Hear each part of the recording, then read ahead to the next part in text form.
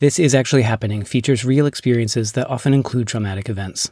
Please consult the show notes for specific content warnings on each episode and for more information about support services. A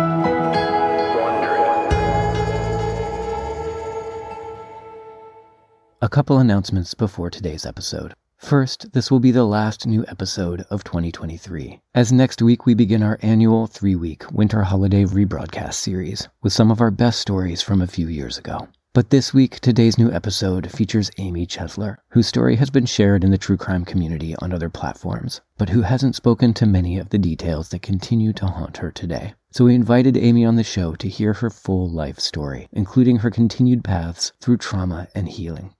In other show announcements, I want to give a shout out to one of our incredible team members, Maya Samuel-Smith. Maya has been creating amazing new designs and illustrations for the show, and you can see her work on the This Is Actually Happening store on posters, postcards, and t-shirts. So go check out her work on the store at thisisactuallyhappening.com. Your purchases there help support Maya's work and the show's ongoing costs. If you want to help out in other ways, you can also become an ongoing patron at patreon.com/happening. Thank you all again for your deep listening and continued support. Wishing you all a wonderful holiday and New Year's. And we'll be back with fresh news stories on January 16th. But now we bring you our last new episode of 2023. What if your brother became a monster? I called Jesse back and I'm like, hey, I'm on my way home. And he's like, just don't go home. And I was like, what? And he's like, don't go home. What? Why? He wouldn't answer my question. He said, just don't go home. And he hung up.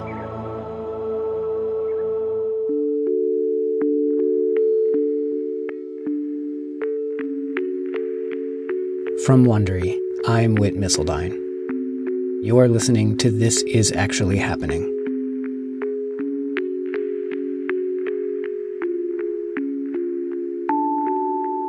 Episode 303. What if your brother became a monster?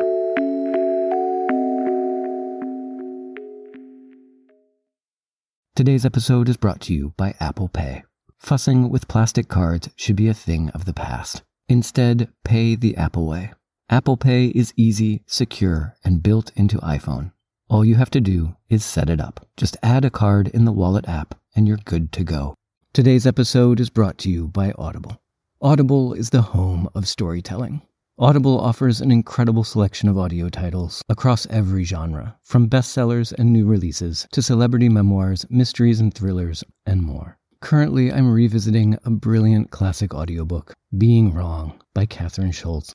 Let Audible help you discover new ways to laugh, be inspired, or be entertained.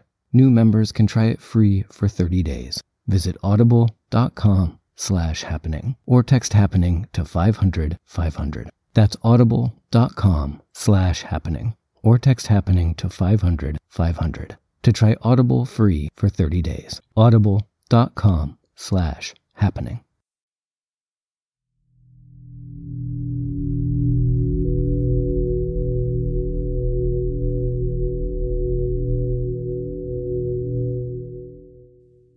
My mom was actually born in Israel, but they moved to the East Coast and slowly migrated their way to the San Fernando Valley. It was kind of a struggle for her. She didn't know English when she came here.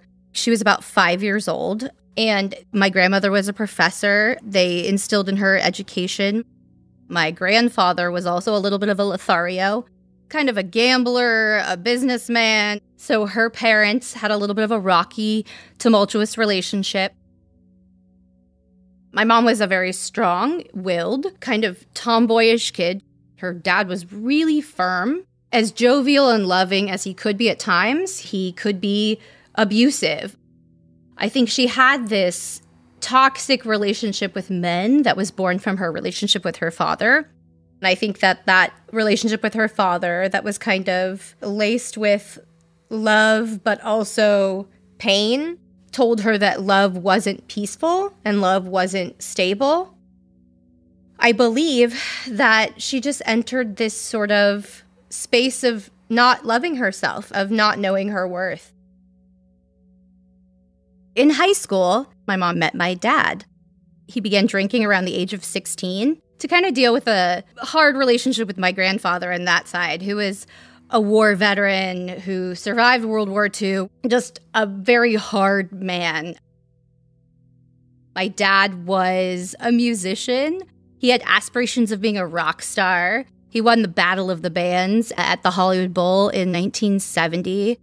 And my mom just fell hard and fast for him. However, he was married at 18, and his dad forced him to get an annulment. His ex-wife actually died by the time he was like 18 and a half, and it really just changed him forever. My mom kind of stayed for years in hopes of like being with my dad and dealt with a lot. He created this really toxic relationship with my mom. He cheated on her many times with many women, and it actually did end up becoming abusive. And my mom hung in there for many years until he married her on her birthday, 1981. She would eventually tell me, if you ever get married, don't get married on your birthday, because if they forget one, they forget both. They had my brother about 5 days before her birthday in 1982, and it would eventually end with my father leaving her for another woman. And then they separated 2 weeks before they conceived me. I was kind of a last hurrah. At that point, she vowed to just pour all of herself into our family. She never dated again. And I don't think that was out of resentment because she was a flirt. I just think that she was equipped with a knowledge of herself at that point, that she knew her boundaries and she just knew her energies. And as a single mom, it wasn't a priority for her from then on. We became her priority. She was actually the mother to all of my friends who didn't have good relationships with their moms. She adopted everybody. Like if I had a play date, that kid who just came over to play when I was young would become her child. Like we wouldn't watch TV. We would never be stuck in front of something. She'd be teaching us a craft. She was just an exceptional person, kind of went above and beyond for other people. I never lived with my father. He was never really a fixture. He was kind of in and out. His alcoholism really prevented him from being present. And that deeply affected my brother. At a young age, he was 3 when he left. I was just born. And I think his absence really didn't affect me as deeply as my brother because I had never known his presence, except very wishy-washy and unstable and drunk. School quickly became my haven in youth. There was like no weird adjustment period of going to school. I just like loved school instantly. First of all, my mom was my kindergarten teacher. I went to school for free at a really nice school. We lived in the home of the preschool owner. All the kids in the class started calling her mom because I called her mom. That fostered for me a love of education. Like I kind of saw my mom as my hero. But my brother was older, and even starting in elementary school, there were differences pointed out. Like I was a social butterfly, and as early as 4th grade, he was experiencing issues in the classroom. We grew up in Calabasas, a small town at that point, and reputations spread fast in those kind of communities. And as my brother's troubles grew, I poured myself more into school. I put myself in the role of like being as good as possible. I always was really social. Teachers really validated me.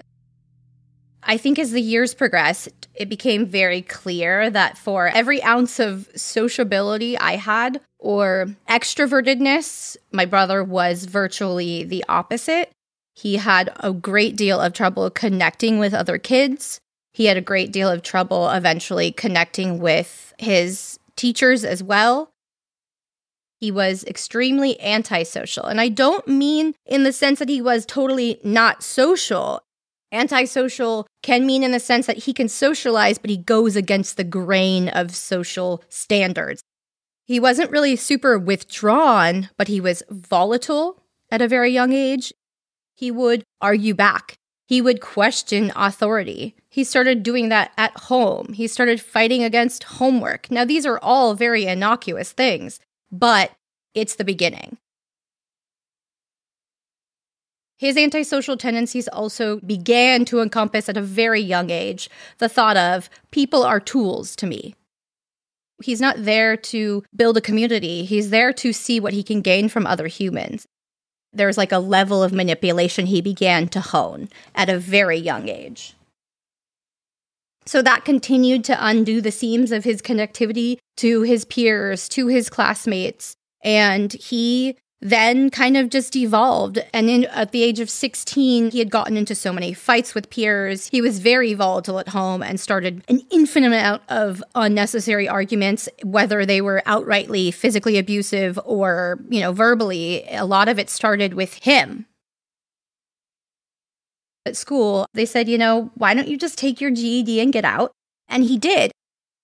My mom was furious that the school system gave up on him, but he just wasn't, I suppose, fit for it.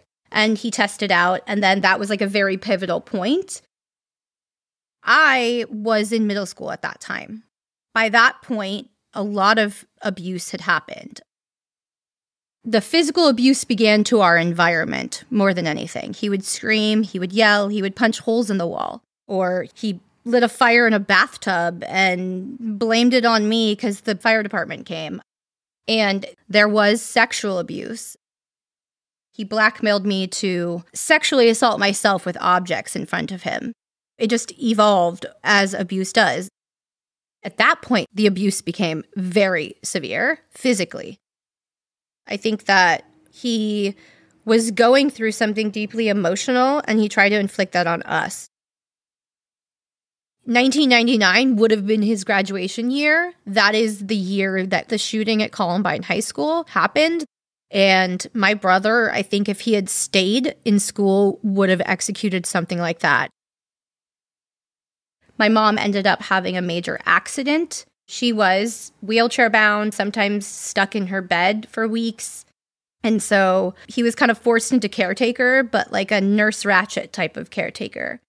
My mom was virtually handicapped, very, very limited driving because her pain ebbed and flowed at times. I eventually became the driver in the family as soon as I got my permit. I started taking care of myself really young. I don't think I was parentified, but I did have the weight that I gave myself personally to give my mom a saving grace in parenting. I took that as an impetus to excel at all things. I had a really nerdy reputation at school for being like the teacher's pet, and I got picked on a lot for that. But people didn't understand that was literally my haven. I don't know if I dealt with a lot emotionally then. During those years, I threw myself into building a resume, volunteering for the sheriff's department, and candy striping at the motion picture hospital. And at 17, I got my first 2 jobs. I found efficacy in that, and I think that I also found disassociation to a certain degree emotionally. I had seen my mom do that. She never really had time to process emotions, and I think I just didn't process anything. I was in survival mode because I had to be, so I was out of the house a lot, and the abuse between my mom and my brother was getting very severe. I had a pager, and I would get pages from my mom, if she needed me. And there'd be incidents where my brother would have pushed her and she couldn't get up. He would hit her, he would punch her, he would berate her. As the physical and mental abuse spiked when I'm about 16 or 17, it is extremely hard to be in that home. It was not a safe space. You think of your home as like a nesting area, somewhere you make yourself comfortable. I never had that ability. It was constant warfare because he would constantly pick fights about everything.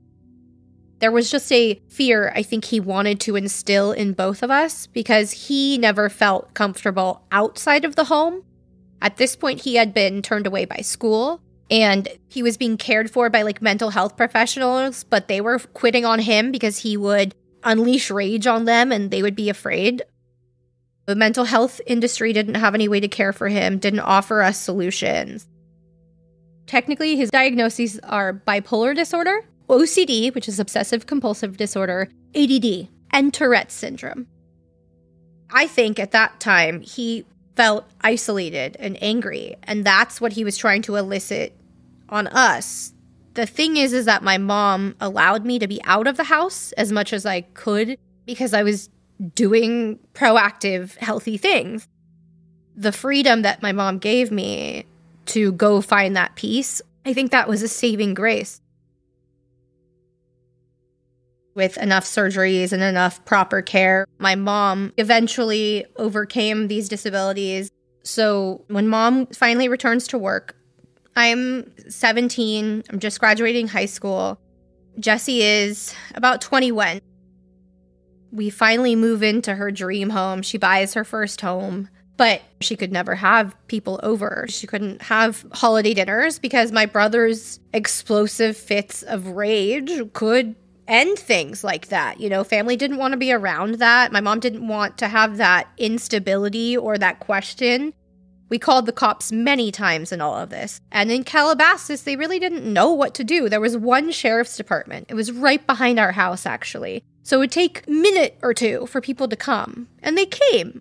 And they would throw him in a drunk tank for a little while, and we'd get a little reprieve. And at that time, when I knew he was away, when it was just my mom and I, there was like ultimate peace and love.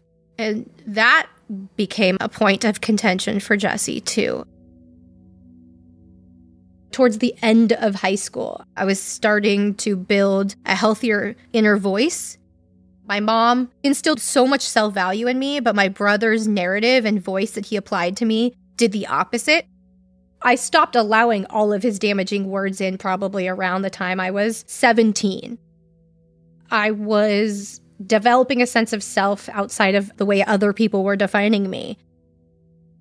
He would bag on my looks, and at that time I felt very ugly. I was picked on for my looks as a child.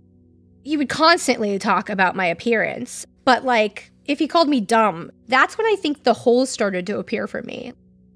As I found success, I felt better, and I felt like I was shedding some of that, but I also felt bad for him because I think it made me think, oh, he's doing this because he's jealous.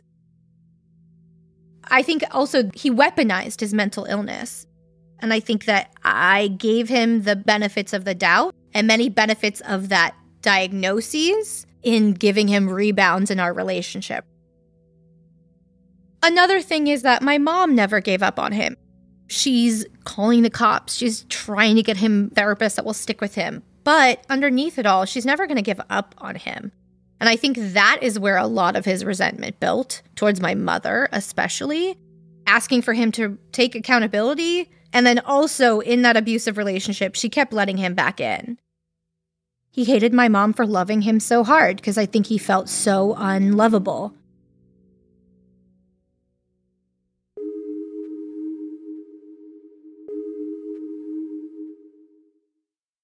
Today's episode is brought to you by Aura Frames. Here's a simple but meaningful gift idea for that parent or grandparent who lives across the country. A digital picture frame from Aura. I was recently at home for Thanksgiving, and we ended up sorting through hundreds of old family photos. From our ancestors, through terrible hair portraits from the 80s, through recent family trips. I can't wait to get all these digitized and uploaded to Aura to gift my parents for the holidays this year. It's super simple to set up. It took just a couple minutes to download the app, connect the frame, and then you're ready to pick photos and videos right from your phone from anywhere in the world. Aura Frames was just named the best digital photo frame by Wirecutter, and it's easy to see why. Give the best gift ever this holiday season. Right now, listeners can save by visiting auraframes.com/happening. That's AURA frames.com/happening. Use promo code HAPPENING to get $30 off Aura's best-selling frames. Get yours now before they sell out. Terms and conditions apply.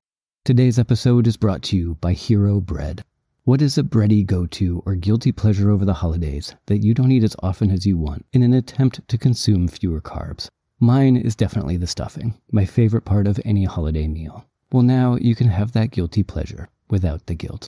Hero Bread has 0 to 1 grams of net carbs, 0 grams of sugar, is high in fiber, and contains fewer calories and more protein per serving than the conventional version of the same baked goods. Many of my favorite foods involve bread. Grilled cheese, French toast, and even peanut butter and jelly sandwiches. But I also maintain a strict diet and workout routine. Now, with Hero Bread, I've been enjoying more of these options again, without distracting from my healthy regimen. Hero Bread is offering 10% off your first order to our listeners. Go to hero.co and use code HAPPENING at checkout. That's HAPPENING at HERO.co.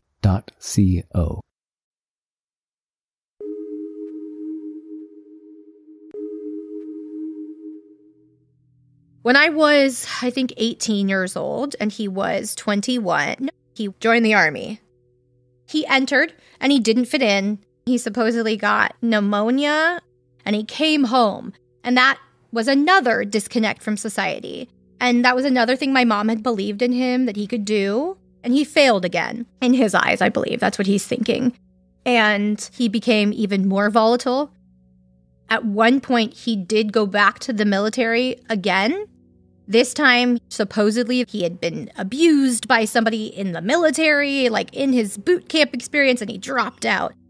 He fled in the middle of the night and ended up supposedly getting a bench warrant for being AWOL. He had been honorably discharged the first time. This time he went back, couldn't complete boot camp again. My mom knew all this and was like just wanting to protect him because, she felt so bad. He had been victimized. And, my mom, again, just wanted to give him that soft space, wanted to be that maternal figure for her own son. But at that time, my mom's abuse at Jesse's hands heightened even more. So you're now, 24, 25. He had many girlfriends at this time that he would abuse for either an apartment or a place to live when he was fighting with mom, and mom kicked him out. He racked up credit debt on many girlfriends' credit. He really leveraged anyone he could in any situation he could. He kind of was grasping at straws at this point in our lives. I was in the deep throes of college. I was going to school full-time, and then I was working part-time jobs. So I was out of the house a lot. I was living at home. My campus, CSUN, was 30 minutes from where I lived, so I was traveling to school and staying there virtually all day. I couldn't afford to move out, so I was staying out as much as I could. But in college, that was when Mom and I got really close because we had many more moments without Jessie at home. It was a really great time for both of us. She went back to work finally. Her career was mostly in teaching middle school. We worked on the same campus for about 4 years. She was like forever my cheerleader, and she started finding her rhythm. She found a campus she really loved. She dabbled with the idea of going back to dating, but Jessie hacked her dating profile and said some terrible things for people to stop talking to her, and she just, gave up on that idea, but she went back to full force. She found her voice, and she got to eventually teach high school, which was her dream. As much as she didn't date, she tried to empower me, like, go out and date. Go find out what you don't want, find out what you do want, be safe, but go have fun. And she always made it clear that as much as she supported me in dating and going out and doing my thing, my value was not out there. My value was internal. We both found our groove while Jesse, his future disintegrated. I think he saw in himself that in that antisocial behavior, by making people tools, you kind of make your life dependent on other people. So I think he saw that he had no efficacy as a human by himself. And my mom, again, represented all of that eternal value that he didn't have. And it became a turning point in our family. At that time, I'm 22, gearing up for graduation from college. My degree is in psychology. I've got some more understanding that I had before of my brother's diagnoses, of the world, of family systems, of the effect of siblings.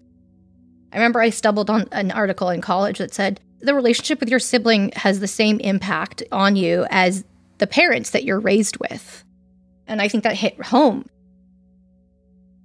In stepping into this education and stepping into this kind of new adult-ish role in becoming a woman and actually getting my first full-time job, I think I had been given more perspective of my brother. I did understand I didn't have to put up with his behavior as much. Boundaries were easier for me to place. Cognitive behavioral therapy, something I would learn throughout college, is the idea that small steps make big change. All those little baby steps of setting boundaries and not being able to be home and not be able to be the fulcrum between my mom and my brother allowed me to see my brother for more of what he was or how he treated me, and that I didn't have to stand for it. In April of 2007, as things are kind of reaching their tipping point, he pulled a knife on my mom and threatened her life. He jumped off our second-story balcony onto our cars, like the hoods were all dented, and then ran off. My mom called the cops. He was arrested, and he was detained. As these incidents progressed and got more physically violent, the months he stayed in jail would become longer. And my mom would eventually drop charges each time. While he was in jail, she was visiting him every weekend. She never gave up that love. She never gave up on that support, even if he was hurting her. Most of that abuse happened when I wasn't home. I didn't have an immediate view of it. So I was just getting these calls like, Jesse just did this thing. I called the cops. He's going to jail again. And so when she would say, I think he's going to hurt me, I hope I don't die, I'm saying, no, because I also haven't quite seen it get that bad in front of my eyes. Even those of us who watch a bunch of true crime and watch documentaries all the time, we're still thinking in our own home, most of us can count on that safety. September 25th, 2007 was much like many other days for me. It was a long day at work. The school that I was working at, it was in Porter Ranch, which is about 30 minutes from where my house was. So it was like a 12-hour day. I start getting phone calls from my brother and my mom. They started between like 2 and 4 in the afternoon. It was very common for me to talk to my mom a lot throughout the day. At that point, we were no longer working on the same campus. She called me and she kind of sounds like a little stressed. I don't know what it was about, but she asks me when I'm going to be home. I explain I'm not going to be home for a while. And not long after my mom's phone call, I got a call from Jesse. And it was a similarly frictional phone call. I didn't really know what was happening, but the fact that they both called me back to back, I was like, something's probably happening. They're probably fighting. And he asked me, he's like, hey, do you want to watch Quantum Leap when you get home? I was like, yeah, maybe, I don't know, 10:30 at night. That's pretty late. But I'll keep in touch. And then we end our phone call. And my mom calls. And my mom says again, hey, what time are you going to be home? I was like, look, I already told you, going to be home pretty late. You know, this is maybe the 4th call I've had with my mom today. So I'm like, it'll be a while. And then I was like, why? Is everything okay? And she said, fine. And I said, okay. And she said, fine, bye. And I said, bye. About 10 minutes later, Jesse called me again, another back-to-back phone call. And I was like, okay, this is weird. But I do pick up. And he was like, when are you coming home? Same thing my mom said virtually. And I was like, not until 10:30. And he's like, fine, bye. I go back to work. I make sure all the kids get picked up so my staff can get off. And then I start heading home. And this is around 10:15 at night. I have about a 30-minute drive. But I'm driving and I'm thinking, okay, I'm going to call him back. I called Jesse back. And I'm like, hey, I'm on my way home. You still want to watch Quantum Leap? And he's like, no. And I'm like, okay. And he's like, just don't go home. And I was like, what? And he's like, don't go home. What? Why? He wouldn't answer my question. He said, just don't go home. And he hung up. So I call my mom. And of course, my heart is beating faster at this point because I'm like, that's a really weird thing to say. Like, I obviously don't know what's in store for me, but I know something is weird. So my heart is racing and I call home. And she doesn't pick up. And I'm like, that's weird. She always picks up, especially if I'm dialing as I come home from work or it's late at night. In case something happened, she'd want to pick up to be there for me. I think I called twice, still didn't pick up. So I called Jesse, and at this point, I'm probably like halfway home. And I say, hey, what's up? Mom's not picking up. What's up? Why wouldn't I go home? And he was like, just don't go home. And I was like, look, you have to tell me what you're talking about. What is going on? And he said, I killed Mom. I said, no, you didn't, you fucking liar. And then he hung up. I called home again because I was like, there's just no way. This is a sick joke. So I call home again, expecting my mom to pick up, and she doesn't. And I'm like, what do I do? So I call my brother back, and at this time, his phone had been shut off. I had this moment of reconciling with myself, thinking, what if this is true? And she's dying without me? What if this is not true? And I get like the police coming after me for making a false 911 call? There were so many thoughts that ran through my head. Within the 30 seconds that I ran through all those possibilities, at the end of that 30 seconds, I thought, no matter what the situation is, any like ramification I would face in making a false call would pale in comparison to what potentially could be going on. So I started dialing 911. I think I took like a couple calls for me to connect to the service, and then I'm waiting, and someone picks up, and I explain that I'm driving home. I don't know if it's true. I explain I think my mom might have been murdered. I don't know. And the woman is on the phone with me when I arrive at home. I pull up in our driveway, and I'm on the phone with 911 as I rush into the house. I walk in, and to the left is a powder room. I look in the powder room. Nothing is wrong. I look to the right, and is like a formal dining area over like a little ledge. Everything is fine there. I progress one more room, and I look into the kitchen, which is her favorite room in the house. And I found her on the floor in the kitchen. A knife was sticking out of her neck, and she was lying in a large pool of blood. And I was screaming. I don't even remember that, but I have since heard the 911 call, and I was just screaming. And then through the scream, I hear, ma'am, the woman is on the phone with me, ma'am, the killer might still be inside. And in that moment, it registered that my brother is a killer. So I knew I had to get out. I looked at her body one more time. Like, I didn't know if she was still dying. I don't know. I assumed she was dead. I didn't really see her face because she was looking away, but right outside of her hand was the phone. It was on the ground. I guess she maybe had been trying to call 911 or me, or I don't know. I saw that the only kind of like untainted portion of her body was her leg, and I hugged her leg, and then I ran out of the house. Just about the moment I stepped out, the police cars showed up. They park. They start questioning me immediately, trying to get information, especially considering I had reported on the 911 call that, my brother was at large. So I just remember standing outside and answering occasional questions and waiting. And I remember just like staring at the mountains and the police lights, red and blue, just kind of flashing against the green mountains. And I remember looking up at the sky and seeing like helicopters and hearing helicopters, which are still really triggering for me. And I thought they were the police looking for my brother, but it turned out they were the news choppers, like covering the story as it unfolded.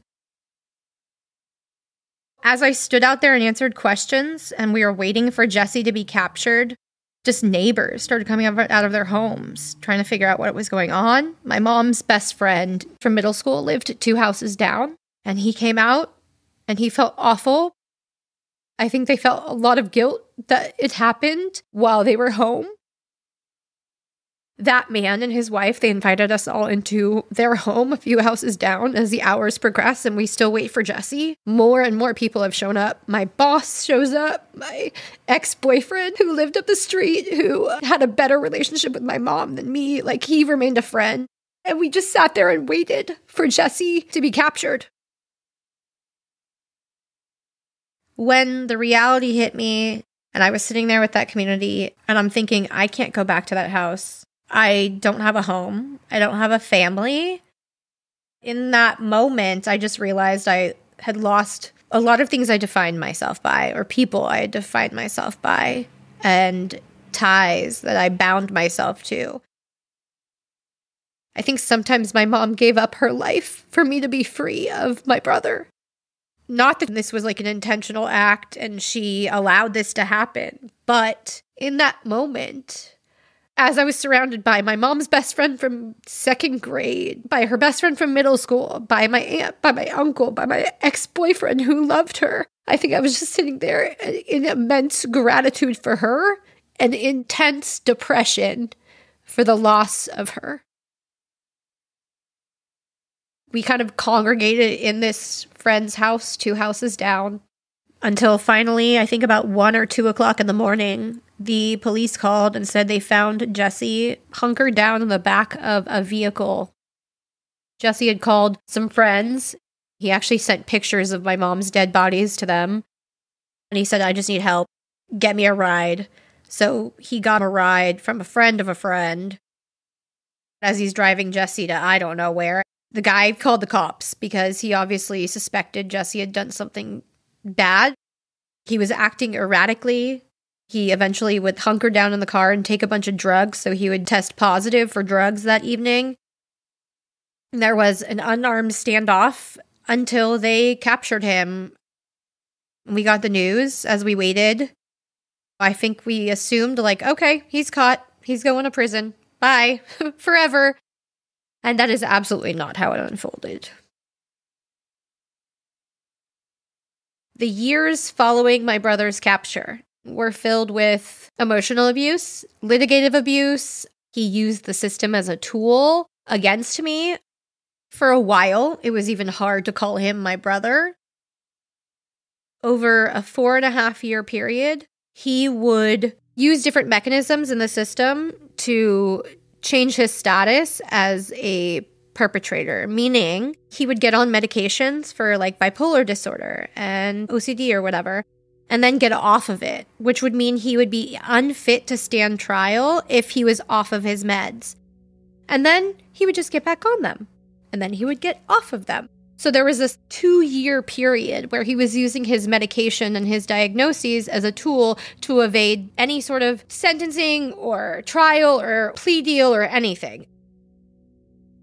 He tried to plead that he killed her by reason of diminished capacity, meaning at the time of her murder, he did not know the ramifications of what he was doing. And what ended up being the thorn in his side with that is that statement. In my recounting of that evening, he had clearly told me at least twice, don't go home, as if he had something to protect me from, as if something had been done wrong. So that kind of kiboshed that argument. He's like at his wit's ends. He's tried everything. I mean, he's tried representing himself. He's fired lawyers, hired lawyers. There's so many things he did. And then the last thing he tried was he tried to hire a hitman from jail because apparently one of the men he had befriended was getting out. He wrote him a letter. He said, look, my sister planned my mom's murder. She promised me X, Y, and Z money. It basically gave this inmate a stalking plan. He said, like, show up at my sister's house, cover her car in Post-it notes, do whatever you gotta do to scare her into saying she had a part in this. I promise I'll share with you. The inmate who received the letter, who would eventually give it to the police called me out of nowhere. They didn't tell me on the phone what had happened or what had been received, but they did say, look, Amy, we got to talk to you immediately. I don't know what they want to tell me. I'm thinking, oh my God, my brother's been murdered. Oh my God, my brother's dead. It's a mix of emotions at that point. Like, what has happened? So many feelings. And when they sit down in my home, the detective says, is this your brother's writing? They flash this letter to me and I said, yep. Why? My stomach is a pit. The detective says to me, Jesse said you had something to do with the murder. Did you plan your mom's murder? It was a very gut-wrenching thing to receive, this accusation. The fact that they were questioning me so many years in, it was just a gut punch. And I said, of course, I had nothing to do with it. And he said, Jesse basically tried to convince an inmate that you planned it. He wanted him to get you to admit it or kill you. Like, that's where we're at. That was the end. It put me where he wanted to put me, to exhaust me. So when the DA said to me, do you want him to take a plea deal? 2nd-degree murder, He's like, look, second degree is not what we want. We want to prove forethought. And that's first degree murder. And second degree murder is like for a more reactive murder, like in the heat of the moment, passion murder. That wasn't ideal. It was a lesser sentence. In California, it was 15 to life instead of 25 to life. But at that point, the DA said to me, look, basically life is life. Once you get a life sentence in California, that's it. And so I was like naively, yeah, okay. End this shit. I need a break. This was my mom's murder 4 years before, and then torment and no time to grieve. It keeps us from even healing, like the amount of hearings you have to sit through or be postponed through or take time off for. It's gutting. On top of the grief that we're almost not even allowed to tap into because of how the systems re-traumatize us. So he got his sentence in 2011. Around that time, I had just gotten married. I also got pregnant, had a lot of big changes that distracted me from some serious emotions, and I don't think I grieved. That is the point in my life where I really went, oh shit, I can't just work my way through this stuff. If I wasn't going to do it for myself and get it out, I was going to do it for my kids. It's just a really interesting space to be in when you know the work you have to do, but you just don't know how to do it. I think it took the Me Too movement. I think it took social change. All those things gave me tools. I am stepping into this space of digging into what I went through and sharing it. And that has changed my progression and grief. I was like, I have the chance to heal so much in this, but if I'm going to do that, there's some heavy shit I need to get through. And that's triggering for me at times, but it also can kind of force you to face some of those realities and then work through them. And I realized I need to advocate for my children, but also I need to advocate for myself to be the best parent for my children. I became a grief writer. I didn't really dive into the true crime side of what I had gone through because there was just so much grief in losing my mother, in losing my best friend, in losing my anchor, that I had to go through the grief first. Then I could get to the realities and the harshness of things. I lend a voice to my mom because I knew her intimately. I lend a voice to myself. But I also teach people how to employ boundaries by seeing warning signs, by facing harsh realities. As I was researching statistics while I was writing my memoir, 50% of American children face sibling abuse in some facet during their life. Emotional, physical, mental, sexual. That was mind-blowing. My divorce was legally finalized March of 2020. And then the next week, COVID hit. And then the following week, I sold my book. Life was like delivering me validation. Like, look, your inclination to share this, your inclination to dig this up is of service. I didn't know how it would be of service yet, but it helped me honor my mom. That was my first mission, like honoring her, making sure her death was not in vain, and also just healing my shit in the process and letting all of it go. February of 2021, a couple months before my book is slated, I had a conversation with my friend, Tiffany Reese, and she has an incredible podcast called Something Was Wrong. And she asked me if I would share my story on her show. And so that actually came out right before my book did, which was immensely healing. And I got such immediate feedback from people saying, me too. It was really validating to hear from a lot of people. I feel less alone.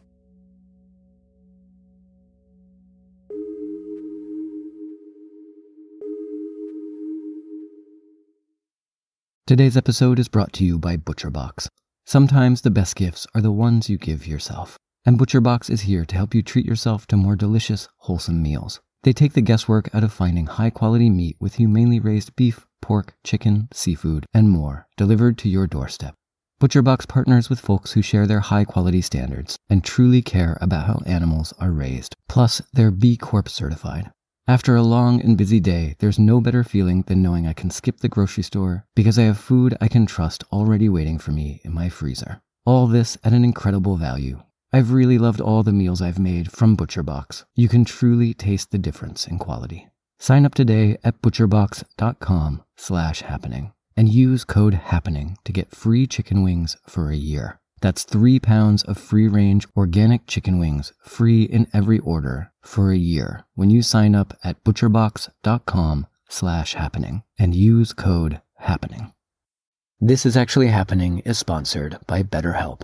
This time of year can be a lot, and it's natural to feel some sadness or anxiety about it. I know for me, ramping up the new season is always fresh and exciting. But as I get deeper into the fall, the pace of content creation with the coming holidays and outside pressures can become overwhelming. Therapy can be a bright spot amid all the stress and change. Something to look forward to make you feel grounded, and to give you the tools to manage everything going on. Therapy for me has always been the perfect container to give me spaciousness when my schedule is feeling packed and constrained, and to create that bright spot in my day.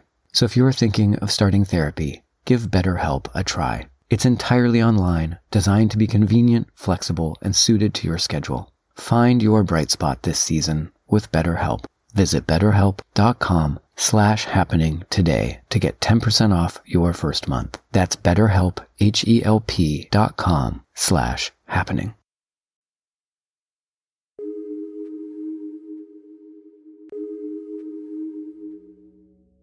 April 2022, I found out my brother was up for parole for the first time. The wind was knocked out of my sails. I was shocked. I was livid. I had this huge impetus to get my book out. I wanted as many people to hear what had happened. I did a lot of book club meetings. I was like fired up. I did a New York Post article. I wanted to bring as much attention as possible.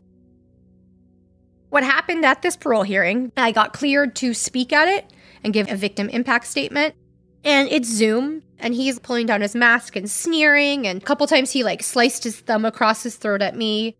And right off the bat, the parole board says, "Look, sir, you committed this murder at 25 years old, 9 months. That technically is a youth offender," which I didn't realize until that moment. I was like, "Excuse me, what?" Then Jesse dives in. He's like, "Look, I came here a bad guy. I only got worse. I've stabbed over 90 people since getting here. I'm not rehabilitating." And I, at that moment, am shocked and frozen. I'm like, how is he getting this space to speak? How has he stabbed 90 people and there's no ramifications and we're at a parole board hearing? I lost my shit. So I said, "You've already done the worst thing possible. You killed our mom." And I'm bawling. And they asked me to mute myself. And at that point, Jesse says, "Oh, I could do a lot worse." And then he recites a recent address of mine and says I could have friends come visit you and your children. I'm quivering and shaking and crying and shocked. And after they discussed a couple other things, and he's like, "Oh, I want to postpone my hearing till 2023. And they're like, "Okay." And then he says, "I want to actually also request a move up north to be near family because I have family that supports me." Then they let me make my statement. But Jesse said, "I don't have to legally listen to this, right?" They said basically no, because you're postponing. So he walked out. So I didn't want to make a statement. At that point, I was just sobbing. And I said, "Why would I?" And they said, "Well, we'll keep it in the file for next time." And so I made a statement, and that was that. And then I sat with that for a little bit. And I was like, what in the actual fuck just happened? I created a petition, thousands of signatures signed, letting these people know they better not let my brother out of prison. I'm mentally equipping myself, and this is that same litigative abuse that I had faced before. Very triggering, hearings. Up, it's coming. Up, it's not. Mental preparation, emotional preparation. Is he going to get out? It was just very life-altering to be thrown back into the system like that quickly. And then 2023 came. I kept promoting my book. I kept letting everyone know this happens because the people like me that are navigating this system are shocked every day that we have to live this. It feels like a movie to a lot of us, and it sounds like a movie to a lot of you, but it's reality. When I say oh, he threatened my life from a Zoom recorded parole hearing and he's still up for parole in a year or two, people don't believe me. So I like to share this for all of us to learn and grow and the systems to grow too, because this is clearly a failure in the system. Because of my experiences in the legal system and in the media, I realized there was a lot of facets of true crime stories that were missing. I wanted to create a space for victims that could tell a more full-fledged story, like what came next in their journey. Not just what happened with the trauma, but how did they survive it? What was that like sharing for other people's healing? What portions of the legal system didn't get touched on? What came next? I eventually was given a date for that extended parole hearing. I got a phone call and they said, "Hey, we're victim services. We just want to let you know your brother has postponed his hearing again. He postponed it to 2025 because he's up for additional charges." I found his pending charges and it said attempted murder. So I called the DA. "Hi, I need information about Jesse Winnick's case. That motherfucker is my brother, and I want to know what's going on right now." I told him about the death threat that I had faced at the parole hearing, everything that I'd been experiencing and all of the re-traumatization, and I wanted to know what he was doing. When I did give him the transcript of the parole hearing, I was like, "Look, page blah, blah, blah." He recited this address, like, this is insane. He looked at the paperwork. He's like, "Oh yeah, that is absolutely a valid death threat." He actually said he would add charges to what he was cultivating against my brother. Eventually, I found out from the DA that what my brother was up for was attempted murder against a public official, the correctional officer he attacked. He built a homemade mace. He attacked the correctional officer. It was caught on camera. The officer, thankfully, is fine. So he was getting charged with that, a couple weapons charges, but he was getting a total of 5 new charges. Another thing people have questioned me about was like, "Oh, if he stabbed over 90 people since he's been in prison, how is he actually up for parole?" Well, he stabbed other inmates. The DA showed me a stack. We couldn't even begin to count how many events he's been involved in. And he said, what is shocking and people most don't realize is that, like, you're not going to get, like, a whole other murder charges for attacking an inmate. So it took him attacking a correctional officer. Here comes this day. And we get in the room, and there were many cases heard within the one room. And the judge that saw us that day is used to prison crimes unit cases. And the DAs that day were from prison crimes unit. I don't think they're used to seeing victims. I don't think they're used to having to navigate careful conversations. When it was finally our turn to be heard, he again gets to speak first. And he's like, "I know my sister's here, but she's a bitch, cunt, liar. Whatever she says is full of shit." They let him kind of get through his tirade. They read off the charges. They said, "Do you understand these charges?" And they said, "Do you accept the charges?" Meanwhile, in all of that, I'm like sobbing, and the judge has told me to be quiet. They're shushing me because I'm emoting.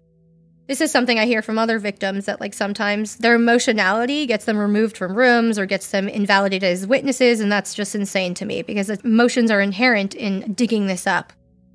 But, you know, I'm sobbing, I'm getting quieted, I'm getting threatened to be thrown out of the room, and then my brother says, "Yes, I admit to trying to attack this correctional officer. I admit to threatening my sister's life and her kids' lives." And then he says, "But if she makes a statement, I'm going to take my plea back." And I say to the DA, I'm like, "Excuse me, did he just say he wouldn't plead guilty if I make a statement?" And he was like, "Yeah." And he's like, "What do you want to do?" And so I'm left in this moment, like, do I invalidate all of my experiences? Do I share with the world everywhere I can, but not with my brother? I don't ever get to make a statement because I hadn't up until now. So in that pivotal moment, I was like, you know what? I have learned to be an adult. I might be a sobbing mess at this point, but I have boundaries nonetheless. He does not have this control over me anymore. And I said, you know what? Tell the judge what he's doing. And so my lawyer did. And the judge just turned to him and said, "She has the legal right to make a statement. If you're accepting charges, that means she's a victim. You have to hear her at that point." Another thing the judge did was, at the beginning of my statement, she was like, "Ma'am, I'm going to suggest that you allow me to give you a 30-day restraining order for your brother." And she explained, you know, a restraining order actually criminalizes any of his reaching out to you. If he has anyone reach out on his behalf, that it immediately becomes a crime. So in the end, I did make a statement. He talked the whole way through. The judge did not quiet him, even though I was quieted with my sobs. And I made my statement. And then she said, you know what? Actually, we're going to give you a 10-year restraining order. I think that my victim impact statement, the DA said it kind of changed everyone in that room. In the end, they went backwards and gave my mom retroactive justice. Because he has been given these new charges, he's no longer a youth offender. That status has been revoked. He also got 6 years for the death threat against me. They gave him 30 years to life for the attempted murder of the correctional officer and those related charges, which is shocking because, yes, he got 15 to life for his mom's actual murder, but got 30 years to life for an attempted murder of an officer. What that means is, in essence, he got a second life sentence. So at this point, it's almost impossible for him to get out. However, another thing that gives me comfort, he got a third strike. He had killed my mother. That was one strike. The attempted murder of the officer was a second strike. The fact that the DA allowed my death threat report and to see it as valid, he got a third strike for that death threat. And in California, if you get 3 strikes, you're out. That final piece of our story, as gutting as this process has been, justice can prevail if we're diligent enough, if we call for accountability from the system enough, if we have an advocate who believes and is on our side. But in our journeys, the media really paints it out like true crime victims, things get wrapped up, we move on, and that's not the way it goes. There's always something next. And the most challenging piece in relation to my brother is just worrying he will one day find someone that believes that I had something to do with her murder, and I have a lot of money to be gained, and that he could get his hands on it if they kill me. That's my biggest fear, is that one day he'll be effective in what he's tried. I've never felt like I was his target until he killed my mom, and then he didn't have her as a target left, and I became the obvious replacement. At that parole hearing, the original one in 2021, he said, I just showed up in essence to see what she was going to say. And once he found out that I was not speaking in favor of him, but against him, she's not in favor of me, goodbye. And as soon as that happened, and as soon as he delivered that death threat, I was like, oh, I am now the object of his resentment, if you will. And I never really think I felt that way. I always felt like he resented Mom. He kind of revered me. He abused me. But I think what I saw his abuse was he was trying to knock me down from the pedestal he had almost put me on to a certain degree, or society had put me on, but he recognized that I was on. When I look back at my relationship with my brother, it's very tainted from the get-go. I mean, he sexually abused me as early as my being 11, and there was abuse and manipulation and coercion before. So I don't even think I allow him in an emotional way and like, oh, I grieve this relationship with my brother. I don't look back fondly at all. I don't even look back, to be honest. I look forward and feel fear. I think the hardest thing for me was to step into adulthood and be thrown into planning a funeral, paying for a funeral, paying for a mortgage, being an adult without my mom, without my guide. And it was really hard, and it continues to be really hard.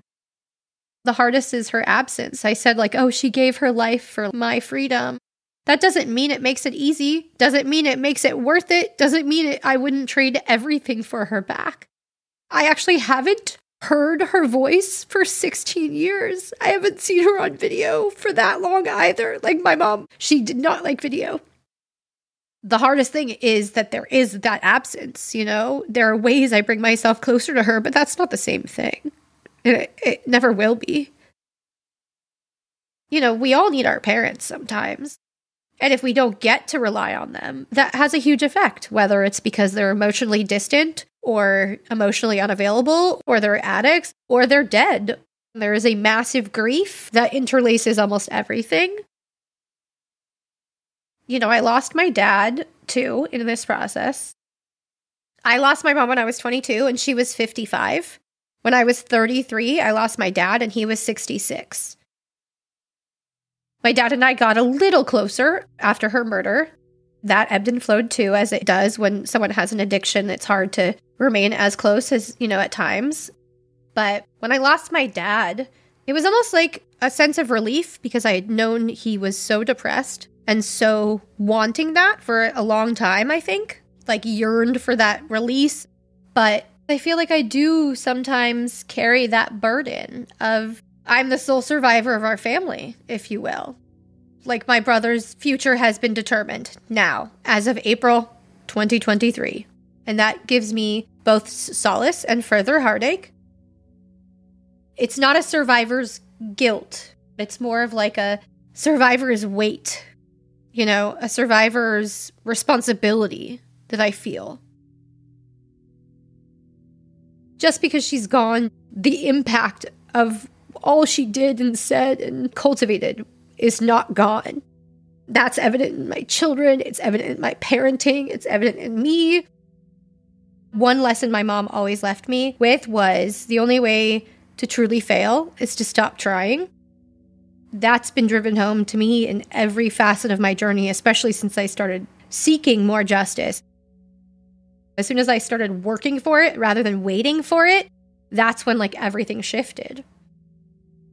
I am infused with hope otherwise by knowing I'm doing the right thing by sharing. That's just who my mom and I are.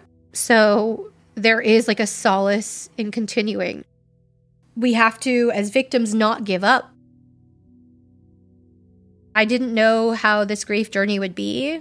I still don't know. Like the next interview I do might be entirely different than this one. And this one has brought up things that no other interview in 16 years has ever done. We talk about grief is not linear, but that's because life is not linear and we go up and down and our experiences are heavy and light. I have a daughter and a son, which is obviously the situation that I was born into. That's triggering for me at times. You know, I had kids who hit each other when they're babies. Like when a baby wants something and don't have the words, they smack for it, right? And so that instantly, like, unfortunately, when you're triggered enough, can take you to a place where you are hit. So parenting can be very, very triggering, but it also can kind of force you to face some of those realities and then work through them. I had a guest that I interviewed yesterday, and she said something brilliant to me. She said, what's not fixed is forwarded. Meaning what trauma is not fixed or worked through is forwarded through generations. So that's what hit me in the moment. When I saw my son and daughter kind of like begin their lives together, I was like, oh shit, I have the chance to heal so much in this. But if I'm going to do that, there's some heavy shit I need to get through. One thing I learned from my journey is the only way out is through. The only way out of being mired in the muck or that immense weight of the responsibility of surviving is just like letting us feel those feelings, all the feelings from one end of the spectrum to the other, getting it out and moving through it. When we look back at history, there was like the Industrial Revolution. There are different revolutions that happened. I think we're in an emotional revolution right now. And there's so much that comes from like just listening to other people and hearing what actually is happening around the world and the duality of things and allowing it all in. It's very healing.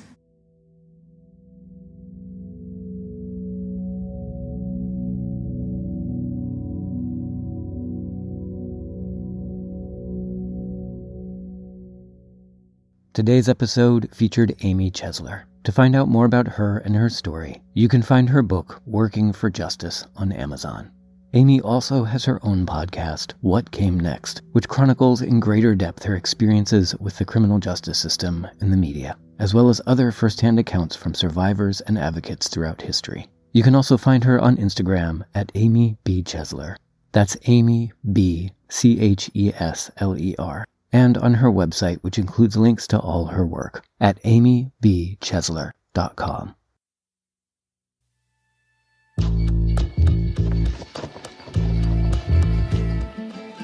From Wondery, you're listening to This Is Actually Happening.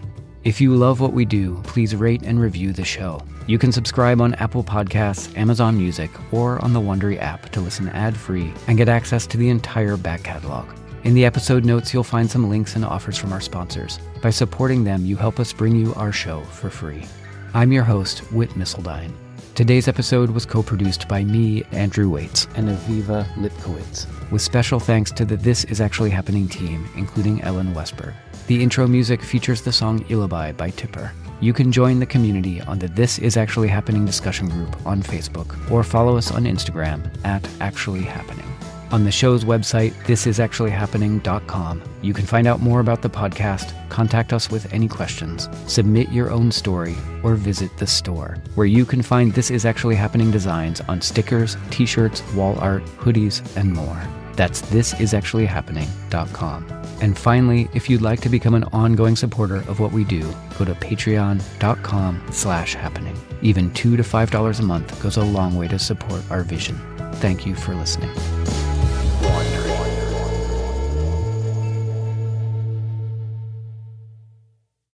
Hey Prime members, you can listen to This Is Actually Happening ad-free on Amazon Music. Download the Amazon Music app today. Or you can listen ad-free with Wondery Plus in Apple Podcasts. Before you go, tell us about yourself by completing a short survey at wondery.com/survey. The #1 selling product of its kind with over 20 years of research and innovation. Botox Cosmetic, onabotulinum toxin A, is a prescription medicine used to temporarily make moderate to severe frown lines, crow's feet, and forehead lines look better in adults. Effects of Botox Cosmetic may spread hours to weeks after injection, causing serious symptoms. Alert your doctor right away as difficulty swallowing, speaking, breathing, eye problems, or muscle weakness may be a sign of a life-threatening condition. Patients with these conditions before injection are at highest risk. Don't receive Botox Cosmetic if you have a skin infection. Side effects may include allergic reactions, injection site pain, headache, eyebrow and eyelid drooping, and eyelid swelling. Allergic reactions can include rash, welts, asthma symptoms, and dizziness. Tell your doctor about medical history, muscle or nerve conditions including ALS or Lou Gehrig's disease, myasthenia gravis, or Lambert-Eaton syndrome, and medications, including botulinum toxins, as these may increase the risk of serious side effects. For full safety information, visit BotoxCosmetic.com or call 877-351-0300. See for yourself at BotoxCosmetic.com.